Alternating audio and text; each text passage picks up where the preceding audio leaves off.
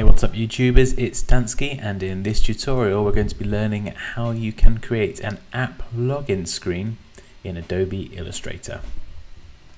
So to start with, I'm going to go and specify the name. I'm going to call it app login screen. Number of artboards set to 1, that's fine. The width is going to be 750 pixels wide by 1334 high. That's the dimensions for the iPhone 6. Orientation portrait, we don't need to specify any bleed because we're not sending this to print. Color mode RGB, absolutely fine. 72 ppi fine. Preview mode default, and that's fine here as is. So click OK. And we get our brand new artboard. So to start with, I'm going to create a background. We're going to select our rectangle tool, left click and drag, and just make sure we get rid of our fill and then swap our stroke and our fill so we have a black solid rectangle. Now if you go up to view, down to smart guides, just make sure that they are selected because we can quickly and easily, you see there it snaps into place, we can just quickly and easily drag shapes around and they will line up. So we've snapped our background in place, and we're going to go here, double click on the black swatch, select global, tick preview, and you can adjust this to be whatever you want. I'm just going to make it slightly off black, a little bit more towards the kind of blue hue, and then I click OK. Now I don't want to move the background when I'm creating the interface for the login screen, so if I go up to Object, Lock and Selection, it will lock any selected shapes, and as I've selected the background, when I click this, you see now that it is locked and cannot be selected. Now if you need to unlock it, you just go up to Object, down to Unlock All, and it will make it editable again. So let's keep that locked for now. So we're going to start by creating our boxes. So we'll go over to here, and we're just going to drag another rectangle. And I could specify height for this if I want. So let's just unlink the width and the height, and I can make this 100 pixels high, so it's a nice round number. And I can make this, let's say 600 pixels wide. Go up to this little shape here, align to selection, click that, and then let's select align to our artboard, and then I can align it horizontally and vertically. And let's just give that a color now. So we'll have any text boxes, let's say white. Tick global and preview, and we can now change this color to anything we like. So I'm going to go with something like this. And we can select that. If you're using a CC version of Illustrator, you'll get these little circles. I'll just zoom in. These little circles inside the outside anchor points, you can just click and drag to quickly and easily round corners. If you don't have that, or you are using an older version, just go up to Effect, down to Stylize, round corners, and you can again specify the radius here. That's absolutely fine. If you do specify it via the Effects menu, just make sure that if you want to edit it, you go over to the Appearance palette where you can then click rounded corners, edit it, or just delete it altogether. So it's just a slightly way of doing it if you are using an older version of Illustrator. But for this, I'm just going to round it using the latest version, so something like this.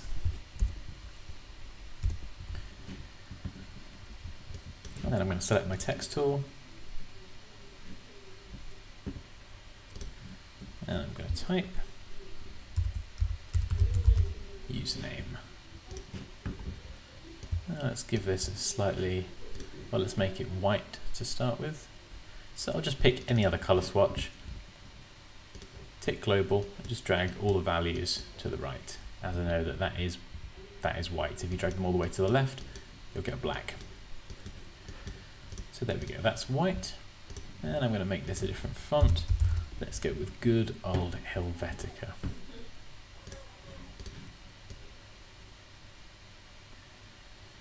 So something like that. And then what I can do is I can select, holding shift and just left clicking on each of the elements, multiple select these elements here. And then when I click again, I'm going to hold Shift and Alt, and it will drag it directly down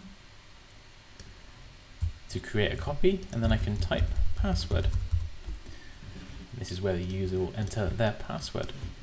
And I'm actually going to just do this again. I'm just going to left click on the text and hold Alt, drag this up here, and we'll just call this logo. And I'll make it a bit bolder and a bit bigger.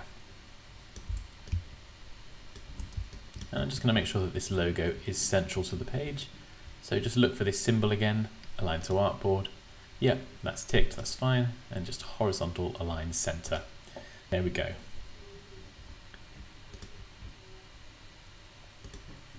And just horizontal align center. And there we go. We know it's in the middle now.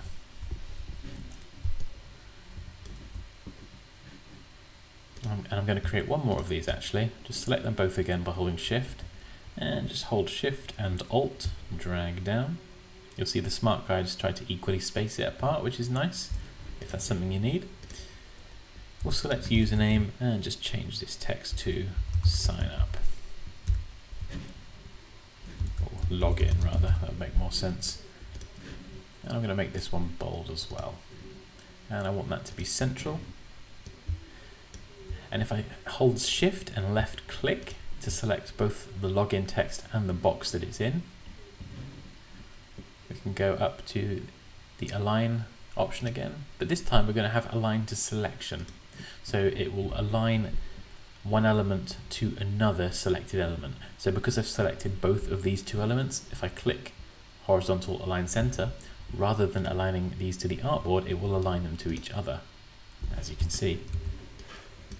And then I can just shift this back into place, and you'll see the smart guides help me line it up with the boxes above.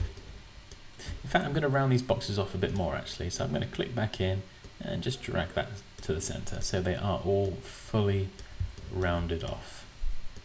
Something a little bit different. And this bottom button I'm going to make a different color. So let's have a nice bright pink of some description, I think.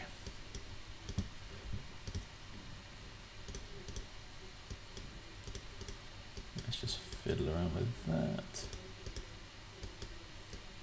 Something not too punchy but not too dull. There we go. I think that will do the job nicely. So there's a couple of other things you may include on this screen. If we just we'll drag the login text down, so hold Shift and Alt, and we'll drag that down, and we'll say sign up, and we'll drag our password text holding Alt and Shift down. Let's try that again. And I'm just going to type forgot password, just in case users have forgotten their password, and we can make this a bit smaller in size as well. And you can position this where you want. You can position it within here, you can position it underneath. I think actually we're just going to move this login box down and the forgotten password button. You can position that in the center. So we'll centrally align that. You see here automatically with the smart guides tries to line it up, which is really, really nice, really helpful.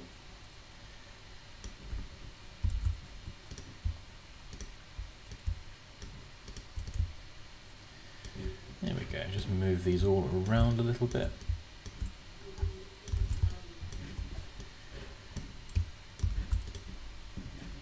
And now the last thing to do is we're going to create some icons for our username and our password. So for the username, we're going to create a really simple one. We're going to select our ellipse tool and just hold Shift and click to create a circle. We're going to fill this with our very dark blue backgroundy color. And swap the fill and the stroke. And then in the stroke palette, just bring the weight up. Let's say 4 pixels. And then we're going to hold Shift and Alt to create a copy. And now what we're going to do is select with the direct selection tool the bottom anchor point here and just hit delete backspace. And then we're just going to scale this down. You can hold Alt and Shift to scale towards the center whilst keeping it as a circle. And there we go, we've got our username icon. We can just select everything and hold shift to scale that one down. Now I've scaled it down to more the size it will actually be. I think let's probably just make that 3 points in weight, just make it a bit thinner. And I can group these as well. I can just drag over, go up to Object, select Group, and I can now position this over here. And if I go up to Object, Arrange, and make sure I bring to front so it is on top of everything else we've created, and I could change the color to white as well. In fact, I could even make this a bit different and change it to pink, just to match the color of the login button. And actually, I might drop that down even one more. Just make it 2 points in width and a little bit smaller. And as you're designing, just kind of feel free to adjust any of these elements to your preference. Okay, so now we're going to create a padlock icon for the password section. So I'm just going to hold Alt and drag our little username icon back out, because there are elements of this that I would like to use. So if we select our rectangle tool, and we want our padlock icon to be a similar size to our username icon. So let's just click and hold shift, we'll create a square. You'll see the smart guides line up nicely for us. And then I'm going to ungroup the username icon. And I'm going to do the same again. I'm just going to take the direct selection tool, select that bottom anchor point and hit delete or backspace. And then drag this down. And possibly make this square a little bit smaller. So holding shift and alt, just drag that towards the center.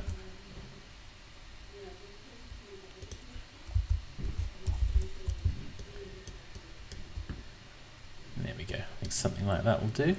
If we go up to Object, we'll group it together and we can just move that one over. We can select both of these icons, so holding shift, just select both of them. Check that we've got Align to Selection selected, and then Horizontal Align Center. Perfect.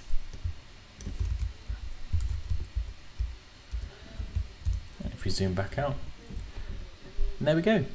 We've created a simple login user interface in Adobe Illustrator. As always guys, leave any questions or comments below, like this video if you enjoyed it, take care, and I'll see you next time.